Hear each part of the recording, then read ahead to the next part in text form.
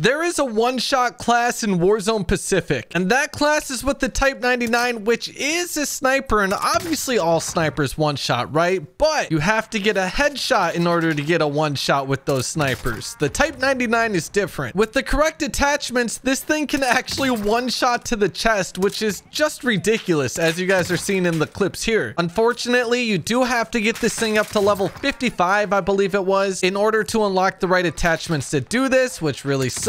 We know how long the guns take to level in this game, but getting this thing leveled is worth it. Trust me. The Type 99 isn't the only broken sniper in Warzone though. The Kar 98 is busted as well, and we'll go over that here in a bit. These are the attachments you need in order to make this work. The first one being the barrel. We have the Shirashi 712 sniper barrel. The names of some of these attachments are ridiculous. I don't know how to say them. As you can see here, we do get the larger one-hit kill area with this thing, but that alone is not enough to make this thing one shot to the chest. So we're gonna have to combine that with the magazine here. It is the third magazine you unlock, the 8mm claws 5-round mags, which gives us even more damage with this thing, along with even more bullet penetration, bullet velocity, and range. And then the third thing we need is actually the vital perk, and the vital perk will increase the torso damage, which obviously helps since we're trying to one-shot people to the chest. And all three of those attachments combined will make it so you can one-shot people with this sniper to the chest, which is obviously very broken and overpowered in Warzone. But a certain attachment on the Kar 98 is extremely broken as well. What you guys are seeing here is a side-by-side of the exact same class setup on the Kar 98, with only one attachment being changed. Clearly on the right side, you can see that the Kar 98 ADS is nearly instantly. It reminds me of using an intervention with sleight of hand pro from MW2. The only difference between these two loadouts is that the one that ADS is slower is just using a default scope, and the one that's ADSing extremely fast is using the Scout 10x telescopic scope. For whatever reason, just putting this 10x scope on the Kar 98 will make it ADS extremely quick, as you guys saw. The only annoying thing is that obviously it's a 10x scope, and as you can see here, the 10x scope zooms in way further than the default sniper scope does, which some of you may really like, but some of you may really hate that. Using a scope that zooms in this far might not be the best for aggressive gameplay. If you play really aggressive with snipers, having the quickest ADS speed possible is obviously best, so it's kind of a trade-off. You have to use the super long-range scope, but you get that near instant ADS time. This is the class setup I would recommend right here if you do want to try the 10x Kar 98 class setup. I have this thing completely decked out for aiming stability. You don't even need to hold your breath with this thing. I just want to say that I found that Type 99 attachment combo from True Game Data on Twitter. So if you guys don't know who he is by now, I highly recommend following him. He goes super into detail with weapon stats and stuff like that. But if you did enjoy this video, please consider subscribing. We're trying to hit 40K subscribers by the end of the year. We're almost there. And drop a like on this video if you enjoyed it. So I'll see you guys in the next one. Here's the web.